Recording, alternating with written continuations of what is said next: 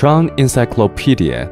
TRON, whose mission is to decentralize the web, has invested a lot of resources in the construction of Dapp ecosystems, not only transforming the dying BitTorrent, but also setting up a TRON arcade game found to support and assist the diversity of the TRON Dapp platform development.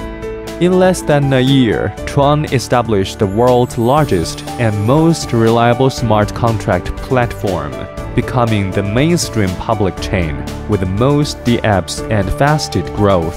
Because of its fast speed, low fees, low entry cost, and strong scalability, TRON has been well received by developers and has topped 450,000 quarterly active users. For developers, TRON supports two development languages, Solidity and Java, lowering the migration threshold for developers.